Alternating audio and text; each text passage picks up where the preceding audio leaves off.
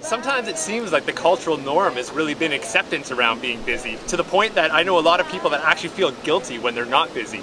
Sitting around and relaxing, sitting in the backyard or on the front porch having a coffee, and you're thinking in your head, oh geez, I should be doing this, I should be doing that. So the Pine Project is a small charity here in Toronto that helps people, children, families, adults to connect back to nature and just get outside. You know, someone could ride a bike trail in the same park every day for 10 years and still not know where the animals are that live there. What are the different calls of the birds that live there? What are the different plants and their medicines? And yet I know over 25-year-olds that could tell you a lot of that information. So a sit spot is really easy. It's just one spot that you go to regularly to build a relationship with in the outdoors. Now, the beauty is that once you go to that spot over and over again, all of a sudden you get a chance to see all the things that happen there that you don't see when you're moving quickly. And it's amazing how that just changes the way I move through the day. I find when I start my day with a sit spot, I usually have a lot less conflict and enjoy myself quite a bit more.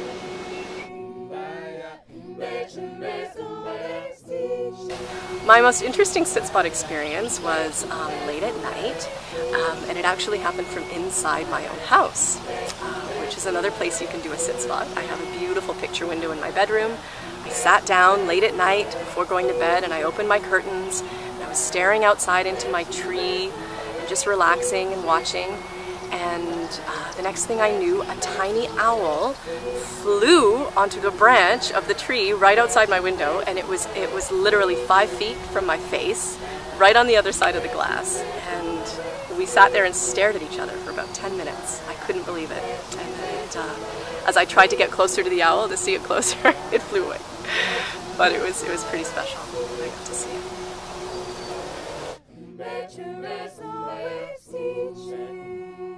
The sit spot's a core routine at the Pine Project, and one of the amazing ways that we use to connect kids to nature.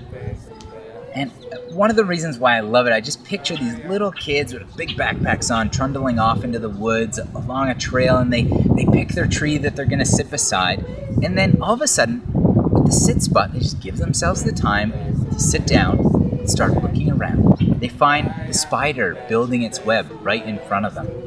They might hear the birds that are being mobbed by other birds, or a deer could, walk by, and all these things happen when they go out and sit and be quiet. It's amazing. Right now we're working with a bunch of kids and families inside of Toronto, and what we're really hoping to do is expand what we do to reach more kids, more communities all across Toronto and Ontario. And in order to do this, we need your help. So this September 14th and 15th, Pine is hosting the first annual Sit Down for Nature. What we want you to do is to go out into your community and get sponsors to pledge to support you to see how long you can sit in your sit spot. And when you're out there, know that you're sitting so that others can get to connect to nature as well. And who knows, anything could happen while you're out there.